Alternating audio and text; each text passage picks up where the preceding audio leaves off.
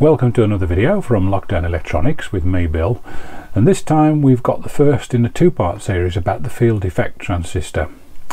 So let's make a start by having a very high-level look at what is a very important member of the electronics building block family. The field effect transistor then comes in two distinct types. First type is the JFET or Junction FET. Has the symbol that looks a little like that. That's the symbol for the N-channel version, a little bit like a conventional transistor. The direction of the arrow decides if it's N-channel or P-channel. And the MOS or metal oxide semiconductor FET, which has a symbol that looks like that, or it can also have a symbol that looks like that. Again, the arrow dictates whether it's N-channel or P-channel, but those two symbols describe either the enhancement mode or depletion mode of those two types of MOSFET. Now, the effect of an electric field is what controls operation as opposed to charge carriers being electrons or holes. They've got a much higher impedance compared to bipolar junction transistors, and that's very handy if you want a very effective buffer. It can also be very handy for amplifying very low level signals. They've also got a lower power consumption compared to bipolar junction transistors, and because they use less power, therefore there's a lower thermal penalty to pay. In other words, they don't get quite so warm, and if there's thousands or tens of thousands of them fabricated onto the substrate of an integrated circuit, then that means the integrated circuit will run cooler, and that's definitely very good. But also physically smaller, so therefore it's easy to fabricate them on complex ICs. So those are the important characteristics of field effect transistors, and this video we're just going to concentrate on the junction field effect transistor or JFET. So before we dive into any theory about how JFETs work, let's actually have a look on the bench at JFET on the breadboard. Okay, let's look at an FET on the bench then. So the circuit we've got here, there's the FET. I'm using this potentiometer here as a resistive voltage divider between my supply rails. I've got about 10 volts coming in here, and I'm using the wiper of the potentiometer there to create about 5 volts, and I've got the FET's source and drain connected between positive and that center rail there. I need to do that because I want to be able to take the gate voltage negative with respect to the source, and that's what this potentiometer here does. And I've got a resistor in here as well, which prevents me from accidentally forward biasing the gate source junction, which isn't a good thing to do. So the meter here then is displaying the gate voltage, and currently that's the gate voltage with respect to the source, and currently it's 0. So I'm going to just twiddle this potentiometer now, and I'm going to start applying a negative voltage to the gate very gently. There she comes. So I'm now beginning to reverse bias the gate source junction, and as you can see, by the time I've reached 100 millivolts, the brightness of the LED is dimming down quite considerably. If I go to 200 millivolts, it's pretty much gone completely. So it's most definitely gone off now. So first thing to say there is then that with the gate just at 0 volts, the FET is conducting, and in fact we can demonstrate that if I very carefully flick off the connection to the gate. This isn't the easiest thing to do, but I'll explain why that is in a minute. There we go. So I've just removed now, so the gate is now not connected, it's just floating, and as you can see, the FET is still conducting. So it's in its normally on state. Now the reason I was being so careful doing that, if I now apply the gate bias voltage again, and we'll just demonstrate that's still working. If I now take the gate negative, we very quickly turn off the device. So the reason I was so careful about prizing that off using my non-metallic tool is this, because if I take the gate voltage off, you'll notice it's off there, but if I go anywhere near it, you'll see it instantly turns on again, and that's because the amount of static electricity that's sitting in my body is quite sufficient to cause the FET to begin to conduct again. So that's an example of why it's such a high impedance device. So to recap then, ordinarily with the gate source voltage at 0, the FET is conducting, the JFET. If I start taking that voltage negative, very slow, I'm going to do it very slowly just so you can see the effect. LED starting to dim now, and by the time we're at 50 millivolts it's very obviously turning off. By 100 millivolts it's still on, but only just, and it's completely gone out there at about 250 millivolts. Right, let's have a look at what's going on there. Having seen the FET in operation on the breadboard, let's see if we can explain some of the things that we observed in practice. An FET then, or a JFET, is constructed from a piece of silicon.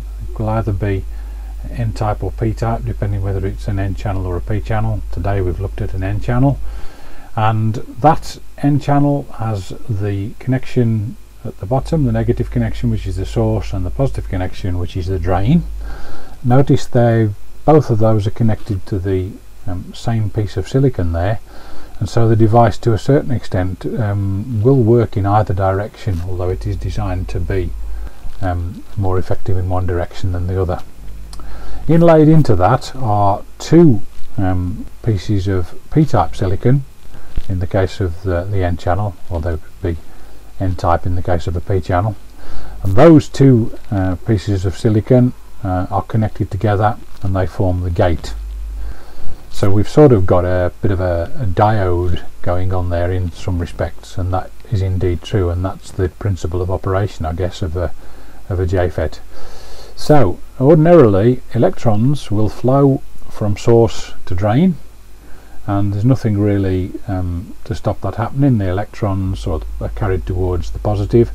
In the case of a P-channel JFET, it would be the holes that were attracted towards the negative, but we'll stick with N-channel for this explanation. Now if we apply some voltage to the gate such that the gate and drain source junction becomes reverse biased, we generate a depletion region, and the size of that depletion region is based on the voltage that we're applying to the gate, and the effect of that is actually initially to restrict the flow of charge carriers from source to drain. And if we continue to increase that, in the case of an N-channel at negative voltage, the depletion zone increases to the point where it actually cuts off the flow of charge carriers, and notice that the depletion region tends to be dragged towards the drain, and that's a function of the relative charges. So that's what we've been observing on the breadboard, and one of the reasons you can take the connection off the gate and allow it to still carry on is because in effect with the gate connected to nothing, we've actually got that effect going on, and the charge carriers can simply move from source to drain. Okay, now I wonder if we should just quickly look at that and say, first of all, then a small change in the voltage between the gate and the source results in quite a large change in the current between drain and source, so that's key. So it's a voltage control device, and the gate current is negligible, and again that's another reason why it's such a high impedance device. Now if you've ever done any work with valves, or for my North American listeners, tubes, there's a bit of an analogy here with the triode. This is a triode, and in a triode we've got an anode at the top, cathode at the bottom, and a grid there, and the charge carriers would normally be attracted towards the anode from the cathode, and the voltage on the gate would control how many of those charge carriers, in the case of a valve it will be electrons, how many of those electrons will actually reach the anode. So I guess in a way there's quite a parallel between a JFET and a triode. There then are the characteristics that make a JFET actually work. So let's now have a look at a practical application for a JFET, in this case an amplifier, and we'll examine that and use the oscilloscope to view what's actually going on at the input and the output of the amplifier. Here I've got a JFET configured as an amplifier, and I'm feeding in a 3 kHz signal to the gate via this decoupling capacitor, and taking the output via a second decoupling capacitor here. The bias on the gate is by that resistor and this potentiometer. I've got both channels of the scope set to the same volts per division, so you can see the amplification that's going on. And we've got this sine wave being fed in, and we've got a nice sine wave coming out, as you can see, considerably higher amplitude, so it's definitely amplification going on.